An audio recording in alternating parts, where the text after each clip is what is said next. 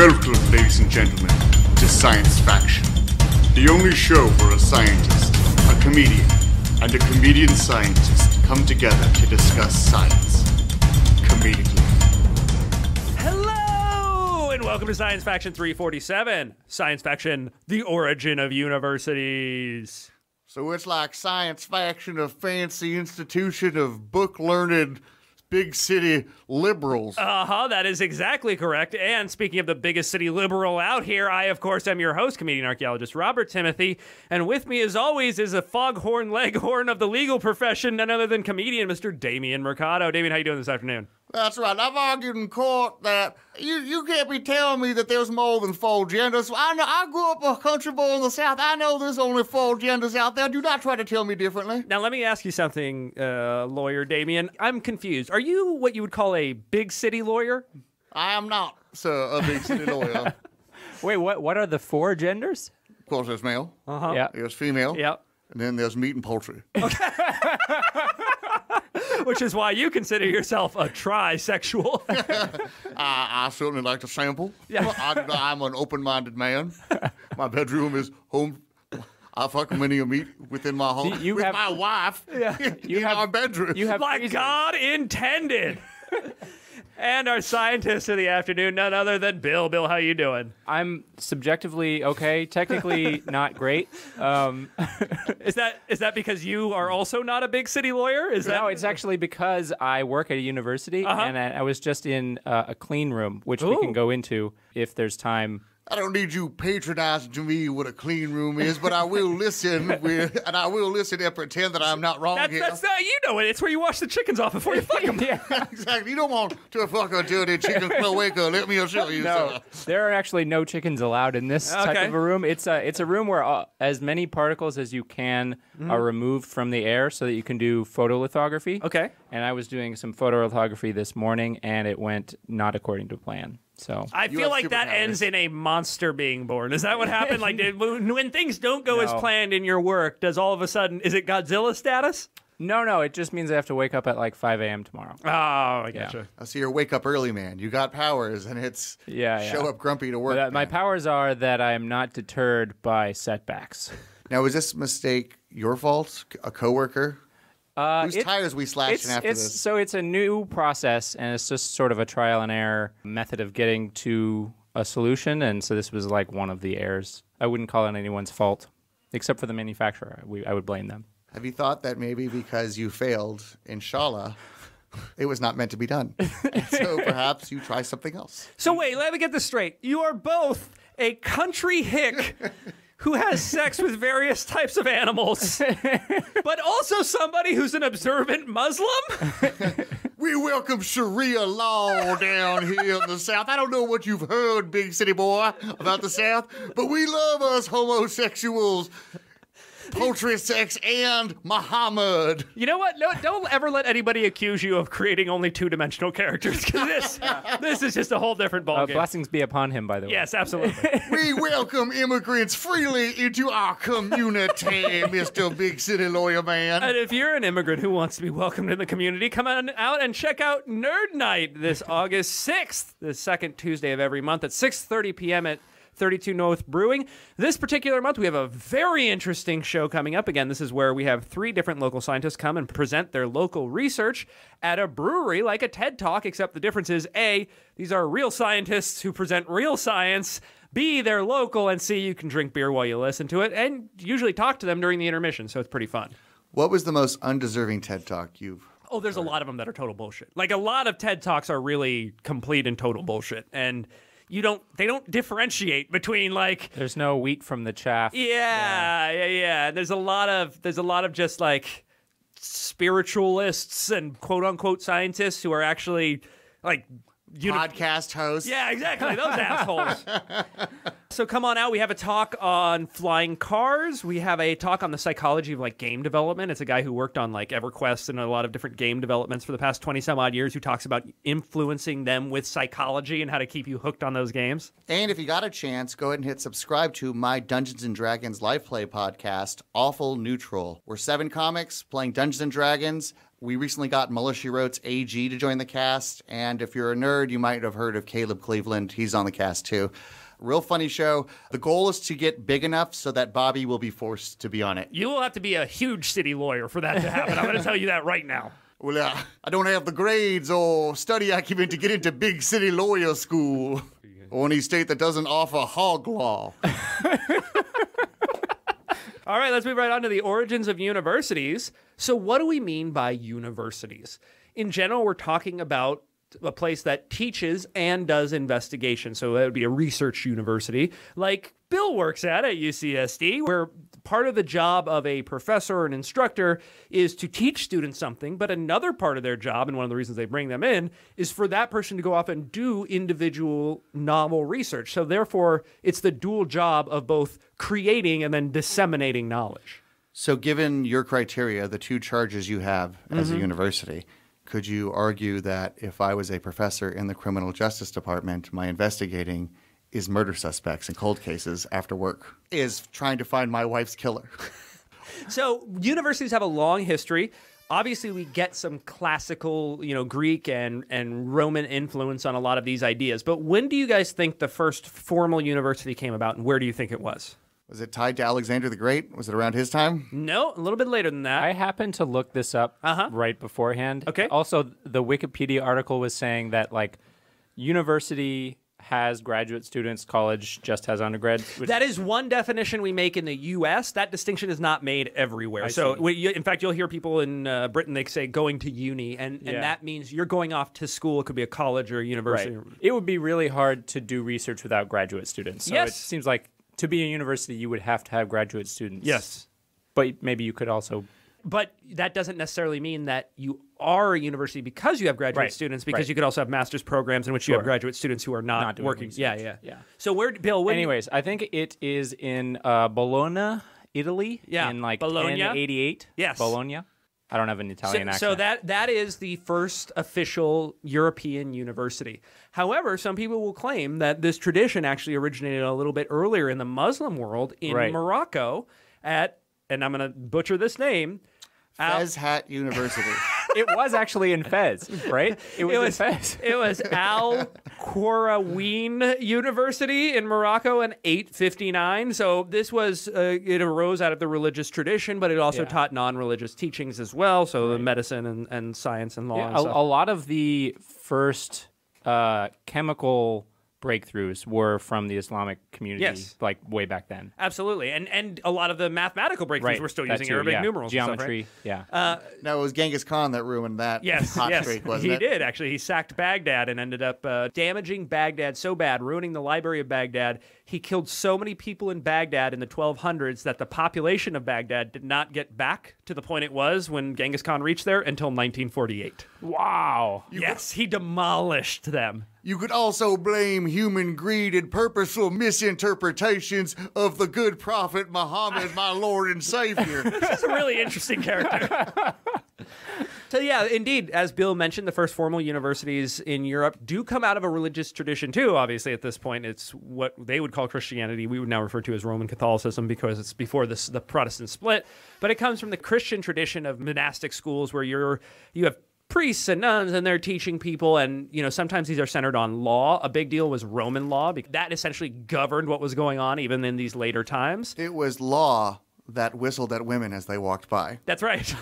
It was law that had a lot of chest hair exposed. It was law that had huge gold chains. So Bologna was... Greasy fucking law. Bologna was 1088 AD, and then soon followed by the University of Paris in 1150 and the University of Oxford 1164. So Oxford, which we all know is a very prestigious British university, has a very distant past. In fact, you learn things about the Oxford riots, where groups of the students got into a huge melee with townspeople, and I think 40 people got killed at one point. A bunch of Oxford dandies were slaughtered that day by blacksmith and working men. I just like to think of it as the first fraternity fight, So these, of course, came out of that ancient Greek tradition, along with the mixture of the Christian religious upbringings. And what really spurred them on, because for a while you really just had a couple of these spread out universities throughout Europe, mainly those big three that we just mentioned. what spurred it on is starting in like the 12th century to the 13th century, there was the rediscovery of Aristotle's works, which had, previously through Greek antiquity had left and become assimilated in the Arabic world and kept alive there for a long time.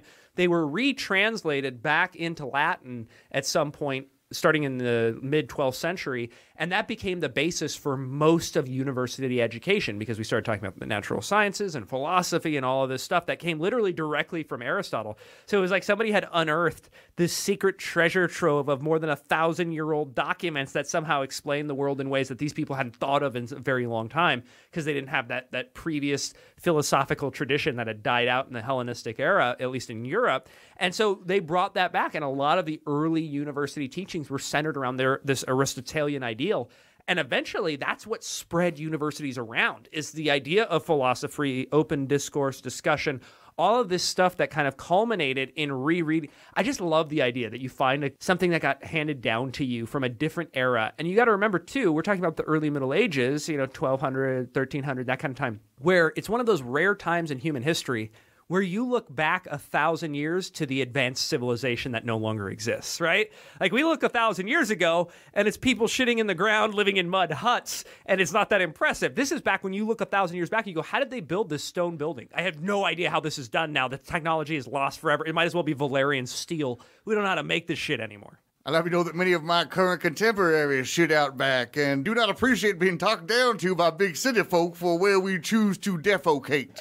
And that led to an expanse of these things, the expanse of universities that started teaching everything from medicine to law to what they would call the natural philosophy, or what we now call sciences, to philosophy. But in 1200, this was before what we would now call science. They didn't really have a concept of science. It was referred to as point. Natural philosophy, usually. Right, but the reason it was referred to like that is they didn't have really the scientific method at that 100%, point. They were trying to intuit the natural reality and via logic come to truth. It was a lot of observational stuff, but it wasn't experimental. So you would observe this is the rate at which plants grow, and this plant seems to grow more when it's in sunlight. But you weren't taking a plant and taking it out of sunlight to see it grow. You were just observing the natural world and reporting on your findings. Yeah, observing the world and reporting on your findings. So observational science is really no different than observational humor.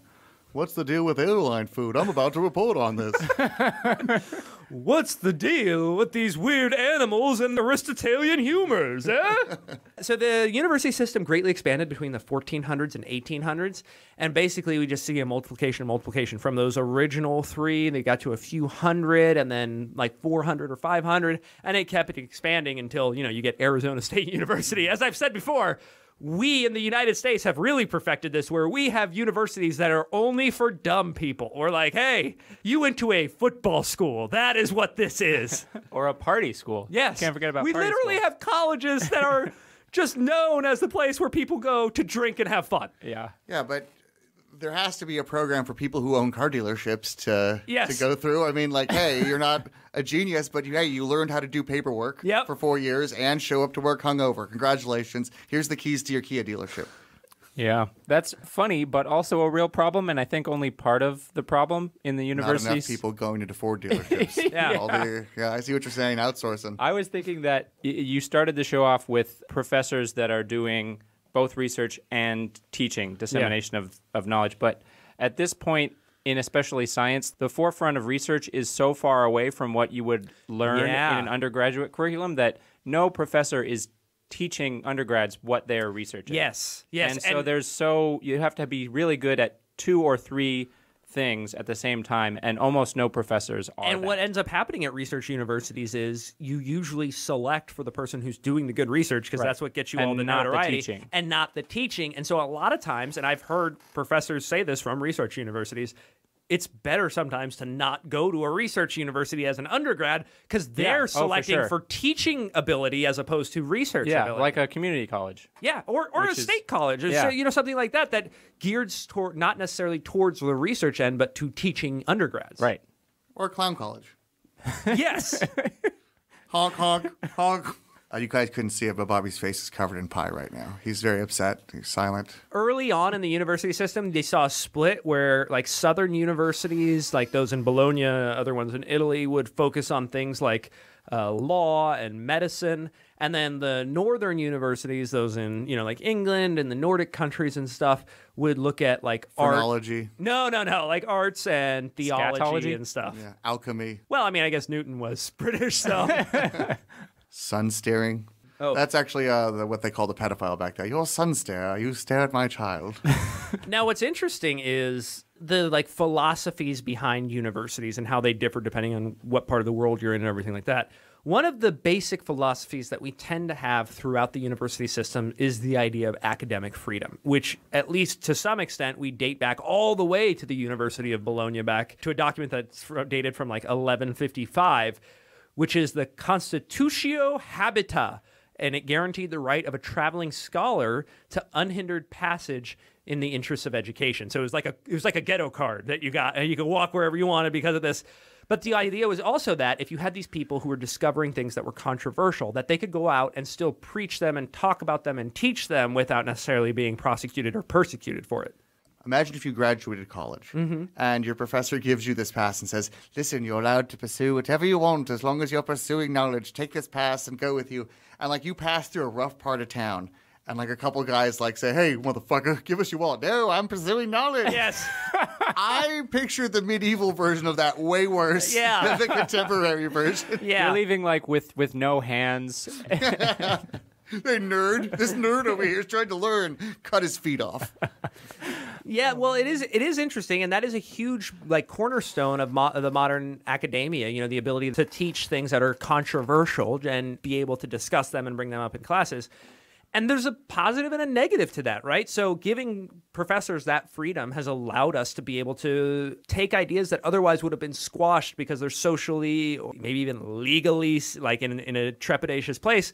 And it gives them the freedom to discuss that with young minds who have the possibility of either contradicting them or discussing this issue or maybe finding more research that validates or disvalidates this idea. I completely agree. Could you imagine if Alfred Kinsey was a mayor and not a scientist? Yeah. No, I'm going to have a lot of sex with everybody. Yeah.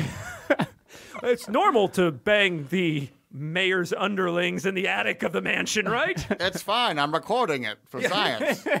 But I've actually been encountering some stuff recently. It actually was a little bit of the impetus for doing the Origin of Universities this week, where I realized that there's kind of a double-sided nature to that academic freedom, which is that professors aren't necessarily obligated to teach factually correct things. In fact, a lot of times they're allowed to teach kind of what they want. When a university hires a professor, especially when it then gives them tenure, they have the right to teach kind of whatever they want. And that's not always a good thing.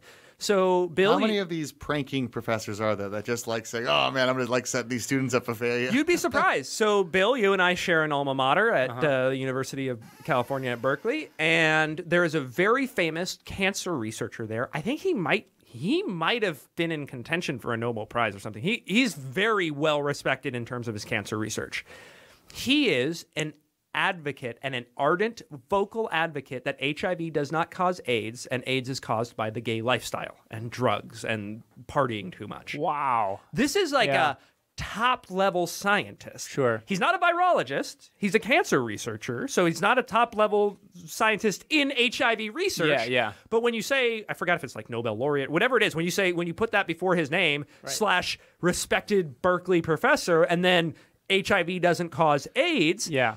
That's kind of a dangerous idea. Right. But this is not him discussing those ideas in a classroom setting or putting on a test, right? He does. But that's not his subject. So why would he be teaching that class? Because there is an overlap between certain things like viral cause of cancer, so HPV to cervical cancer rates. Right. I mean, there's other examples of professors who are highly respected in their field, having opinions about other fields that are totally off base. Yeah. But it's their success bias and feedback mechanism from all the accolades that gives them a reason to believe their own bullshit. Yeah.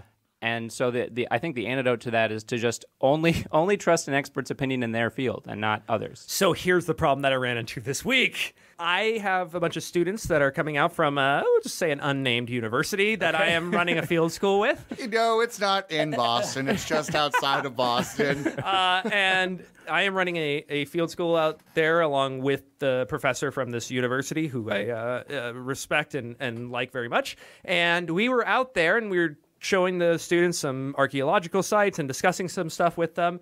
And all of a sudden, and I don't know how it got onto this topic, but one of them makes a statement, a very unscientific and incredibly assured statement. That thing doesn't look scary at all. It just looks like a giant turkey. No, it was not the kid from Jurassic Park. No, they make a statement about the dangers of GMOs. And I immediately, oh, man, my ears pop up and I go, wait, hold on. Let's observe this for a second. Let's talk for a second. And she goes, don't even talk to me about it. Talk to, and she lists a professor at this university. And I went, hold on, is this professor teaching you this? And she went, oh, yeah. And then she started to list her anti-GMO propaganda. Now, this was stuff that, this isn't debatable stuff. This isn't opinionated stuff. This is factually incorrect propaganda that has been demonstrably shown to be false, including the idea that big city lawyers. Yeah, we all know who writes these things. And it was said in a manner that, as I questioned her more, was very clear that she had very little genomic knowledge. And I was starting to get very concerned because every time she would bring something up, it was literally like straight from anti-vaxxer propaganda side. And I was like, wait a second. Is this taught to you in a class? And she said, yeah, it absolutely is. It's taught to me in a class called How to Feed the World. And I paused and went, wait a second. They're teaching you anti-GMO propaganda at one of the most prestigious research universities for hundreds of miles in a class called How to Feed the World. That's the equivalent of teaching a class on the Holocaust called Maybe Hitler was kind of right. Like, it blew my mind. And as I began to question her, all of a sudden a grad student who is also working with this professor starts chiming in. I realized, oh my God, like this is an institutionalized problem. And eventually I end up talking to the professor who I'm co-directing this field school with. And yesterday we ended up having a 90-minute phone call where I discussed this with him, and I realized he's clearly not as far over as those people, but this person who's incredibly brilliant, a absolutely amazing archaeologist, a great human being, a very, very smart person outside of that, he also had been influenced by a lot of these views. And I realized, oh my God, there's an entire department at a major research institution that is literally parroting out soccer mom anti-vaxxer type beliefs on GMOs that are factually incorrect, not up for dispute, factually incorrect. And I was flabbergasted. And I was talking to him, the professor that I know and respect on the phone, and we went through all this. We debated back and forth. We respect each other enough to do so in a civil manner. Was his response always, yeah, but... No, not at all. He's a very intellectually honest person, and he had not heard a lot of this before. He did not necessarily realize that this was a lot of propaganda, and he did not know that this is absolutely counterfactual to the vast body of scientific research that's out there.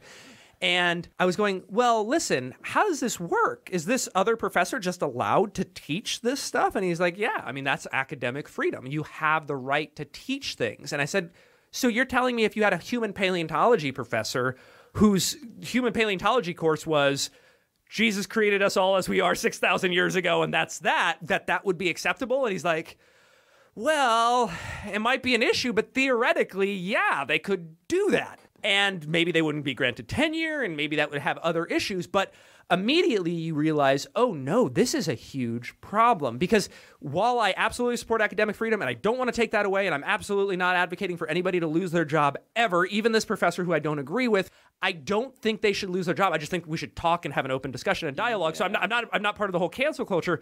But at the same time, I do think there should be some overview because this is a public university. This is funded by our dollars, and this is supposed to be a science-based program. Right. So whistleblow this shit. Well, I think shame all these professors. No, I think discussion, right? So through shame, through mutual flyers. I'll help you pass them out. I'm going to open an open dialogue and then present the research as it currently exists to this person who maybe, like the professor who I know and love and respect, maybe just similar to him, just is unaware of this. Here's the thing, but you like being unaware is maybe an excuse if you're not teaching in class. Yes. But if you're teaching in class, you need to have done the background research on both sides. You need to know. And this person has very good bona fides. There is no reason this person should be ignorant of this, which leads me to think there might be a philosophical bias that they are bringing into it. And this person is kind of the, well, I don't want to give away too much, but let's just say plant expert in this particular field, in this department. She runs the weed department. Yeah. So they are seen as being very respected, right? And so it comes to a point where you're like, oh my God, this is an institutional problem within the most respected research institution for hundreds of miles. What do we do about this? Because it is at the same time shielded by academic freedom that, yes, I could come into a human paleontology course and talk about Jesus 6,000 years ago. So there is the freedom to say these things, but how do we confront it then from the outside perspective of the public who checks up on the science being presented to students at public universities? I don't like this thin blue line solution you have that we're going to handle it internally. Don't you worry. Well, meanwhile, kids' minds are being molested by nutty ideas every day. I say we open up the window and let that be a disinfectant. Let the light shine in. Transparency, shame. Well, what you don't want to do is create a backfire effect, right? Where you start presenting people with facts and then they're going to dig their heels in to present them back to you. What you hope is that you can start an open dialogue with somebody and say, let's talk about what you believe and why. And then let's analyze whether or not that comes from a place of informed science, or in this case, like I can actually show them the propaganda that was put out by Greenpeace that says these things, and that is the source of this information. There is no scientific source, it's propaganda. We see from Greenpeace's internal memos that the reason they put this out, so in this case we were discussing golden rice, which is rice that's been infused with a gene that allows... teeth, but you can still see the mark on it. It's not like that fake gold fool's rice. Yeah, it's not... It's not pyrite rice. So golden rice is infused with vitamin A. Basically, all they had to do was do a 2-gene transfer where 2 genes get switched, and it allows this regular rice that everybody's growing anyway in Southeast Asia to suddenly get vitamin A. Why is that such a big deal? Because in that place, in Southeast Asia and Africa, where they eat primarily rice, 500,000 children below the age of 5 die every single year from vitamin A deficiency. Another 1.2 million children under the age of 5 have permanent blindness because of vitamin A deficiency. There's a 2-gene change that we did to standard rice that they're already growing. And by the way, we're not even introducing a new gene. The rice plant already produces vitamin A. It's just only in the leaves and not the rice itself. We switch these 2 genes, and all of a sudden that exact same rice lives in the exact same environment, does the exact same job, except they get vitamin A. We save 500,000 kids a year, another million a year from blindness. And it has been completely railroaded, halted, and stopped from production and distribution by huge interests, including Greenpeace. And their argument isn't that there's anything dangerous with golden rice. They admit there's nothing dangerous. It's a 2-gene transfer. There's no difference except for the vitamin A. But they also admit that acceptance of golden rice would allow for worldwide acceptance of GMOs, which they're philosophically against, and therefore have spent millions of dollars getting governments to outlaw them in developing nations, and also putting out this bullshit propaganda to people like this professor who has carried it on to these students. It is an anti-vaxxer movement that is much worse, because guess what? We wouldn't lose 500,000 kids in the United States if anti-vaxxing went big. We might lose a few thousand, and that's bad. This is 500,000 kids every single year from an easily solvable crisis that is being denied to them. They are denied their lives and nutritional value because of the philosophical beliefs of rich white people. I agree. It's worse. The vitamin A thing is worse, but it's not comparable with the anti-vax thing because you totally left out how many people wouldn't have autism. Oh, it's true. Suspended the... Maybe vitamin A causes autism too. I mean, actually, you know what? You are right. It does. If you think about it, there is a certain percentage of those 500,000 kids who would have autism, right? And if they die, then they don't.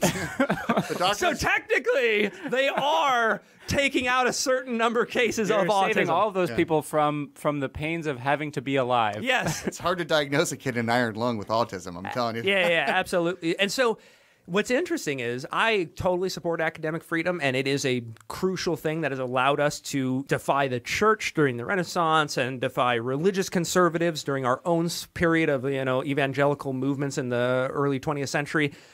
But it also has its negative sides, and we have to imagine that every time we do something positive, we have a negative feedback to it. And some of them is going to be a fucking half-crazy Berkeley professor who's yelling about gay lifestyles causing AIDS, and half of it's going to be a bunch of very rich corporate interests like Greenpeace putting out false information that affects not only your average soccer mom looking at a Facebook page, but apparently also an entire department of a major research institution. Before we move on, I want to let you know that you have not sold me on your thin blue line. I don't know, what color is the line in academia? What? I don't know, Bill. What's our line color? It is exactly Gold's the color of the tassel. 419 nanometer wavelength color.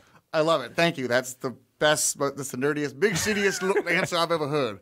I don't buy that, because even if they do dig their heels in, those professors, the university will hate the press. They'll have to fire them anyway. Let them go be Andrew Wakefielded up. Maybe, or maybe they feed off of it. You know, who knows? And also, you're not trying to create that backfire effect in either the professors and students. Hopefully, an open dialogue would reveal where the flaws of logic and But they're not going to listen are. to an open dialogue from, like, the public. It's got to be other academics that are respected in the field who call them on their bullshit because they know. Like, maybe it's just somebody who's been misinformed, and when they get informed properly, they go, "Oh shit, I did not mean to be doing this." Most people don't want to purposely misinform their students, right? Most professors got into it to do the right thing. Now, there might be a strong philosophical bias that this particular professor has that's causing them to do that, in which case you are correct. I'm not going to change their mind. But if it's a mistake, if they're not understanding the issue like the professor I was talking to was making, he was making the same mistake, then information can change minds. You gave away a secret of academia not that long ago, something that only people who work in academia know, and me, because you've told me, when you said that there's some universities that would feed off that negative attention. Yeah. Now I want everybody to know, yes, there are, just as there's heels in the WWF, there are heels amongst the university. Bobby, would you mind listing some of the great heel universities? Well, Cal. Yeah, the big one is Baylor. Yale. Yeah, screw those guys. And, of course, Stanford. Yeah, they're the biggest heel university. The entire Ivy League, I think, is a heel. But very interesting stuff, and I will say this flat out, right? Not only do I support academic freedom and all that other stuff, I think universities have created the life and the world that we currently live in. I mean, they supported the burgeoning Renaissance and the Enlightenment. The ideas that came about through the technological and industrial revolutions wouldn't have been possible. Universities have been a place for about 1,000 years, at least in the European tradition, in which people can gather to be around other smart people, learn things, and progress science. And so many of the elements of our modern world are given to us by those universities, by the research that's done there, by the minds that are formed there, by the education that's given there. Medicine, law, all of these things would not be possible without universities. Engineering would not be possible. The modern world would not be possible. Remember, every discovery and invention that is made is done so by people who have been properly informed and properly trained. And without these type of universities, there'd be very few of those. Without universities, there would not be livable cities within shitty states in the United States. That's absolutely true, Austin. It makes the world the way it is. And I think an interesting thought experiment would be to imagine what would happen if, as the University of Bologna was forming, the Pope had squashed it down and said, no universities ever again. And imagine the world we would live in right now. And I think it would be very different and for the worse. All right, let's move right on to science articles.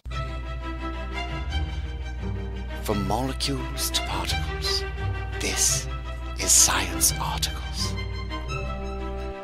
All right, article number 1, an update on the American diplomats from the Cuban embassy. Did their brains explode yet? So those of you guys who have been following Science Faction for a while know we've been covering this story since the very start and all the interesting twists and turns it's taken.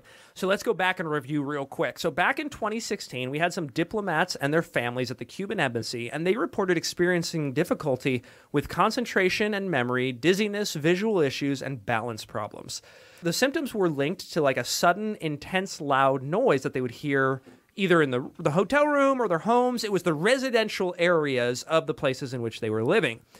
And originally, when it first happened, the State Department came out and said, we have been the victims of a sonic attack. Somebody has used some kind of sonic device. Hedgehog. Yes. Hedgehog technology. And they've done this to us, right? And the next thing is undoubtedly going to be a Tails attack, and we are scared shitless of that. We're hiding all of our steampunk robots. Well, the hard part about a Tails attack is it can fly. It's actually better than the sonic attack.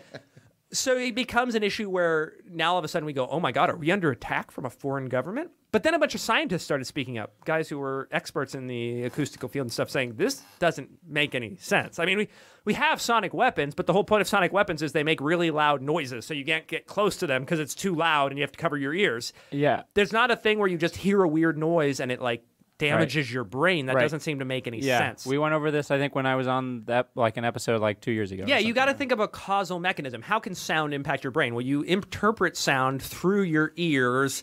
So can you? It would hurt your eardrum before any brain damage occurred, and none of them said that they had eardrum issues. And nor did follow-up medical things show any issue with your ears. And the higher frequencies, which might be able to affect your brain without influencing your eardrum, wouldn't be able to penetrate your skull. Yeah. You guys are saying sound can't move your brain. I think you never heard of Metallica circa 1983, bro. I was at the Meadowlands. Maybe they were brainwashing people with Cuban music. So what the scientific community came out... Super high frequency. Tito Fuente is hitting a bongo at such a high frequency.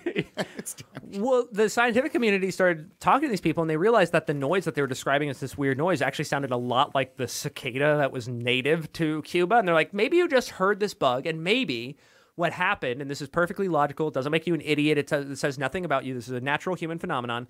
Maybe somebody was hearing... Sounds like something you'd say to an idiot. Yeah, it's true. Maybe somebody was hearing these noises, and these very foreign noises, right? If you've never heard a cicada before, it sounds really weird. So maybe you've never heard this particular noise before, you hear it, you happen to be within a range of natural health fluctuation where you're feeling shitty. Maybe you have a cold coming on, maybe you have something else going on. Your body is exhausted, you're dehydrated, something. Yeah.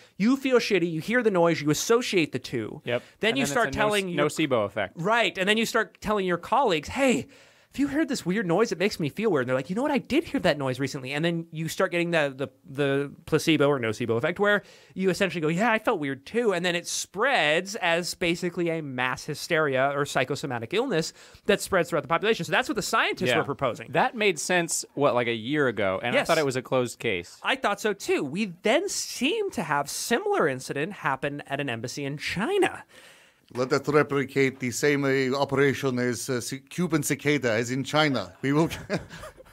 It was hypothesized that it was a Russian attack. So, okay. So I thought maybe you were trying to do a Chinese accent. Yeah, it would have been the exact same accent either way. It always goes Russian. I am from Beijing. Why do you not understand? It is fluent Mandarin. That's actually his Alabama accent. I am not a big city lawyer. So the idea then became extrapolated. The State Department's still saying we're under attack, and you still have the scientists saying, actually, what we think happened is these people got tipped off by what happened with the Cuban people, and now they're expanding this psychosomatic illness across overseas. So the debate went back and forth. When one paper came out and said, we found these problems in these people, it looks like there might be an issue, another paper came back and said, actually, these problems you're noting are part of the natural variation of human beings, and they don't seem to be associated whatsoever with the issues that we're causing. So again, science going back and forth, politics going back and forth, and then we get this week's paper. So this week looked back at the MRIs of the brains of these 40 individuals and compared them with scans of healthy people. What they found in those who had reported these symptoms was reduced white matter volume, along with a pattern of differences in measures of water diffusion in the tissue. They revealed lower connectivity in the visuospatial and auditory subnetworks, most specifically in tissue volume, water diffusion, and connectivity within the cerebellum, a part of the brain that's responsible for performing voluntary tasks such as walking and writing, and which would theoretically, if affected, account for the symptoms of loss of balance, dizziness, and all that kind of stuff. That is the part of the brain that would have that. Now, here's the deal. Do we know this is for sure a thing yet? No. We don't know for sure that these particular 40 individuals have had something affecting them. We haven't had a large enough sample group with a large enough control group. We also haven't had enough people redo these studies independently to confirm this. But if they do, and they find that this is the case, we are then left with the question, what caused this, right? Is it some kind of sound weapon? Is it some kind of electrical field? Is it a virus or a chemical agent that could have been given to these people that happened? It's certainly not Russian cicadas. Right. Is it maybe all correlational? Maybe there is a different causal factor. Maybe the brain condition isn't necessarily causing the symptoms, and the symptoms aren't causing the brain condition. If you become a politician, your brain just gets shitty. Yeah. So it didn't affect any of the Marines guarding the compound or anything. They just kind of when they found out it was bullshit, how much more do these people get paid than me? Yeah. Motherfuckers. And there's not really anything we can compare it to because it doesn't look like CTE. It doesn't look like Parkinson's or Alzheimer's. So it's not something that's a condition that we're used to seeing. And we can say, no, it's just that these people have X and Y. We need to figure out what it is, if it's a real thing. If it is a real thing, what are the causal mechanisms? Because how would you influence somebody's brain like that?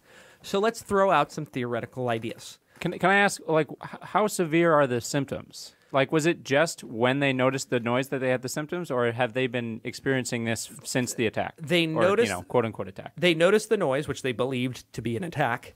They noticed the symptoms, and then the symptoms persisted after they left the area. And is it debilitating, or is it just like sometimes I'm dizzy? Some seem to claim that it is fairly debilitating. Okay. Is it euphoric? Like, is it kind of like, it's No. debilitating, but like, I can't drive, but it's pretty sweet. Take me some of these cicadas home with me. Okay. You lick so toad. Plausible scenarios. Yeah, so let's think about what can affect the brain that way. There might be some kind of concentrated magnetic field that would have some kind of effect on the brain.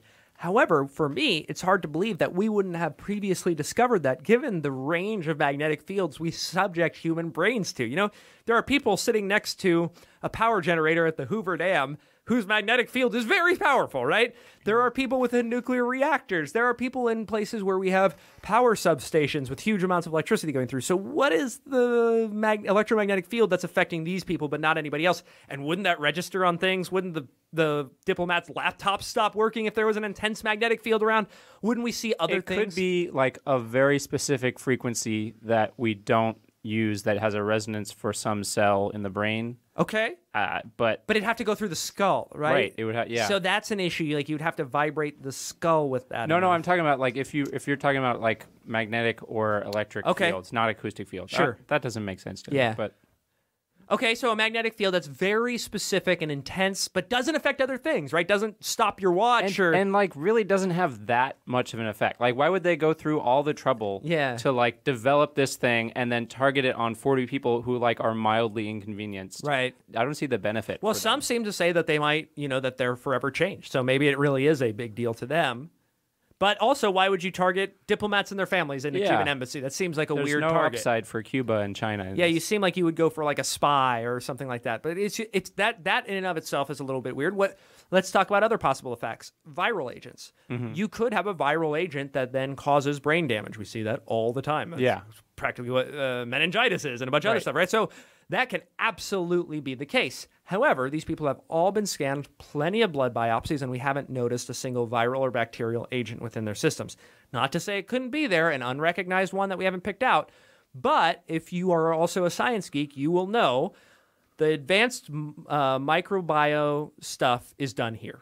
Arguably, there's some stuff going on in China, but it's very unlikely that another country other than the U.S. would be so far ahead of us that there'd be something we'd never even be able to pick out, Well, what if they're just in a location where that thing happens to have developed via evolution? Sure, but then we'd find develop it in their system, right? Like, we would actually the whole point of this is because we have really good quantity blood samples of these people and we can't find anything, it has to be undetectable to us somehow. So it would have to be something undetectable. And by the way, it have to be something that doesn't apparently affect other people who are in the same place too, right?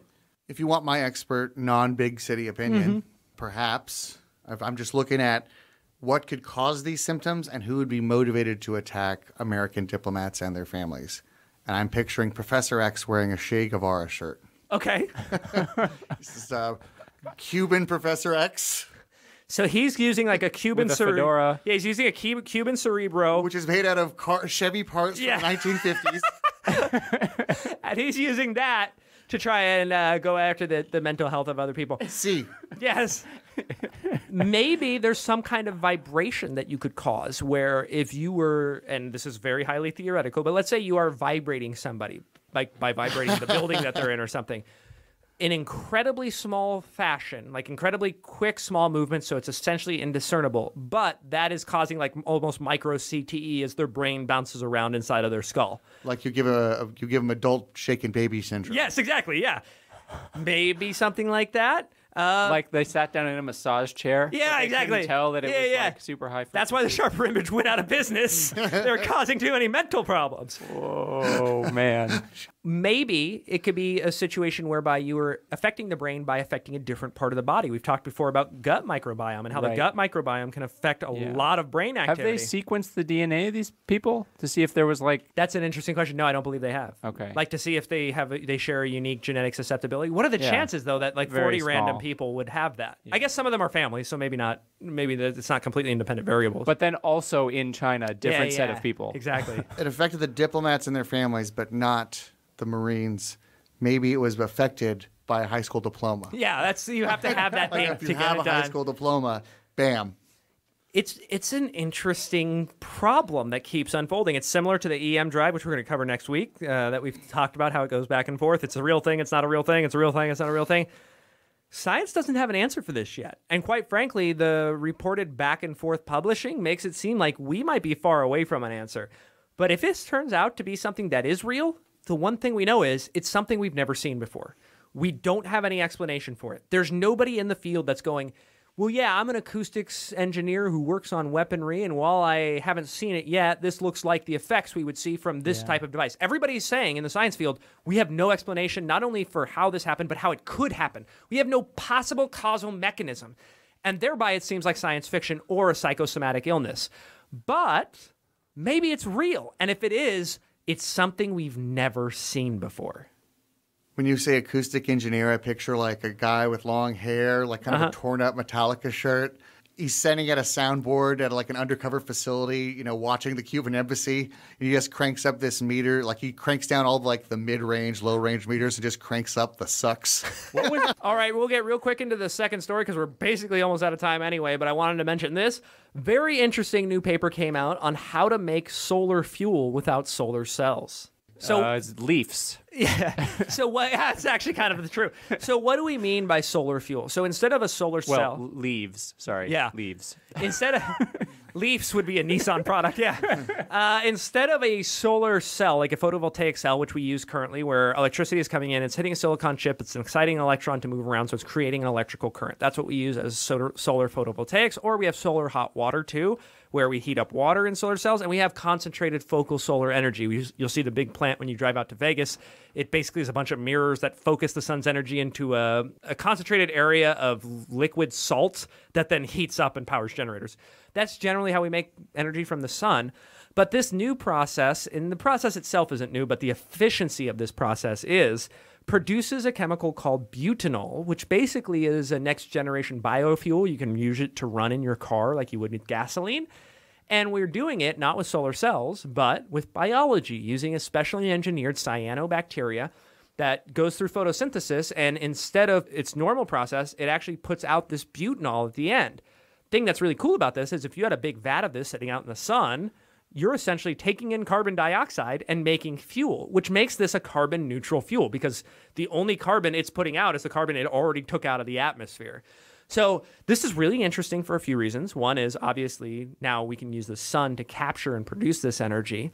But two is it's completely carbon neutral energy source. It's almost a battery for the sun that we don't have to then put more CO2 in the atmosphere. And you might say, but yeah, why don't we go with solar photovoltaic or any of this other stuff? Well, the only cars that can currently run on solar photovoltaic are electric cars. And the vast majority of cars on Earth are not electric cars, and they won't be for a very long time. So what are we going to do with all the cars that are already out there? People aren't going to just stop driving them. But if we can come up with a fuel that's carbon neutral, and quite frankly, one that you can grow in your backyard. If somebody gave you a big vat of these cyanobacteria, theoretically, you could have a little station in your backyard and grow this just the same way we do rooftop solar. And this stuff can be put in, like, your existing gasoline car? Yes. So right now, I think you might have to go through a purification process, but it's fairly low energy intensive. Yeah. And then it whether or not you have a motor that runs on, biofuels and stuff, I think you'd have to check whether or not your injectors are going to get eaten up. But pretty much, yes, you can. Could I roll coal with this new fuel? No, you cannot roll coal. You cannot roll coal, oddly diverse Southern guy. As you said, I'm not a two-dimensional character. He's rolling coal in a souped-up Prius. Yeah, well, I always love these things where the idea is that in the future you won't be going to a gas station. You're just going to have a pump in your backyard, and you're going to make your own electricity because you have solar panels in your backyard, and you have your own water well and stuff, and we all kind of become a little bit more independent of the entire grid system itself. So I always love that. But it also gives us this kind of stopgap in between just straight electrical production, which isn't going to take the needs of all of the gasoline power plants and all of the gasoline cars that we have out in the world. It's also probably like a sustainable net waste to like get rid of all the cars we already have in favor of new cars that happen to be electric. Yeah, and think about it from the perspective of people who have different political leanings. A lot of those people will see like electric cars and stuff as a political statement that they don't want to make. But you know what they see free fuel as? A great idea, you know? And so if they're able to make their own fuel in their backyard, you can get people who politically, for silly political reasons, might not be into sustainable energy. You can get them into that idea. For the same reason that we like this idea, I'm imagining that, you know, alternatives that require big companies to make a lot of money are going to hate this. Possibly, yeah, but maybe they'll get in on it too. I mean, if it's free fuel for us, it's free fuel for them, right? And they're already selling fuel, so, you know, it's like the big energy companies. People were like, oh, you're never going to be able to put up solar and wind because, you know, big coal plants and stuff, they won't let you, those energy companies. Those big energy companies are the #1 producers of solar and wind power because they realize, oh shit, we can produce electricity, which, by the way, is our product. We sell electricity, and we don't have to buy fuel? It's free? Awesome. Wind farms are like, I think they on average make like 30 times the profit per fiscal investment for big energy companies as coal and gas. So when you have free fuel, even big companies do like it. So it is an interesting thing. It kind of coincides with the idea of the hydrogen economy and the fact that we can use electricity to produce hydrogen gas, which also might theoretically be used to fuel cars at some point. Just one more option that I thought was really interesting. Basically, this new paper came out and said, this process, which we already had created, the cyanobacteria that could do this, I think we increased its efficiency by like 20-fold. And so now it's becoming all of a sudden a very viable option for production of fuel. Very, very interesting stuff, and hopefully we'll be running our cars on it pretty soon. That would be lovely to hear. I eat up a lot of fuel as I bust people to go vote from my local mosque and other various institutions of varying faith. This is such an interesting guy. I want to know your backstory. Where'd you grow up? Why aren't you a big city lawyer? Hookworm as a child, my friend. All right. Thank you, audience, for coming back for Science Faction 347, when you learned about the origin of universities. Why American diplomats in the Cuban embassy might actually have been attacked with a super secret weapon, and how hopefully we'll all be fueling our gas cars in the future. Thank you so much for joining us, and come on back this Thursday for Science Faction 348. Listen here, Mr. Big City Scientist. Have you thought that maybe what happened to those fancy diplomats was a result of being exposed to socialism? You've been listening to Science Faction. Wait, that's not right.